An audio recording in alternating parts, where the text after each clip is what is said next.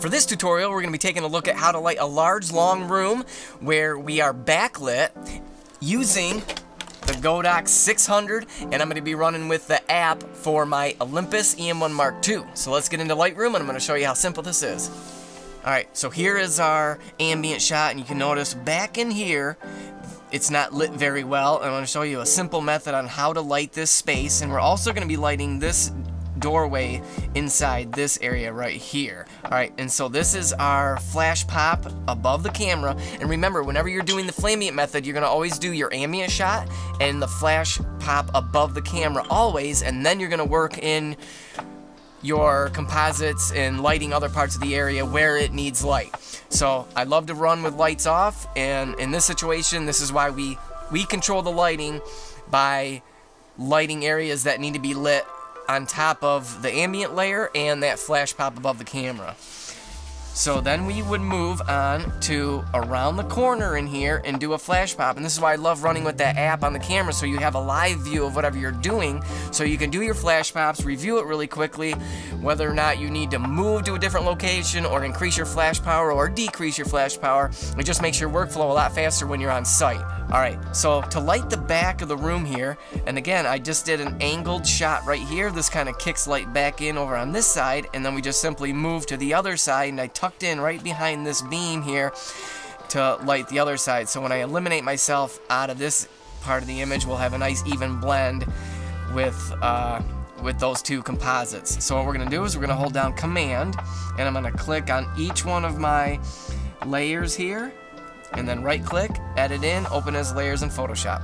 Alright, so once all your layers have been loaded into Photoshop, the first thing you want to do is make sure they're aligned correctly. That way you're not having any ghosting if any image is shifted when you touch the camera or whatever. So we're going to make sure the top layer is selected. Hold down Shift and click the bottom layer. That'll select them all. Come up here to Edit, Auto Align, and then hit OK. Just make sure Auto is selected on your options there. And you'll be able to tell, okay, it shifted a little bit. That means they were off just by a little bit. So then just click anywhere here to uncheck them. So now what we got to do is work on those two composites that we did in the back room first, and we're going to blend those together and then combine them into one image, so it'll make our workflow simpler. So let's take the eyeball here and toggle off the ambient layer, and we're going to toggle off this one. This was the flash pop above the camera. We'll get rid of that one, and the flash pop over in that left room there.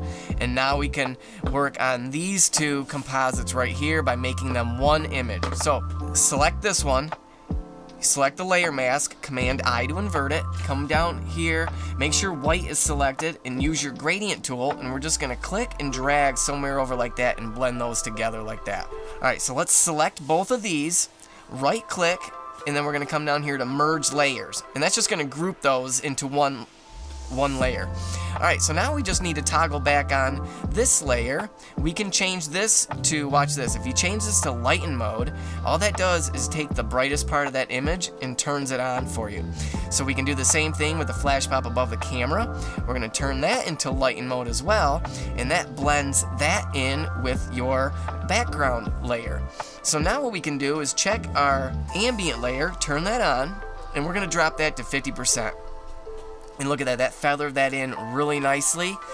I'm almost considering leaving it like this, except what I'm going to do is just create a layer mask, make sure black is selected this time, because we're not going to be inverting it. Now we're going to be able to paint back in that flash layer that was in here, because that looked a little bit dark to me, and just feather that in like that, making sure to get only the parts that you need. And so if we toggle that on and off, look at that, it toned down the back room there, but gave us enough light to where it was better than the dark ambient layer that we had initially.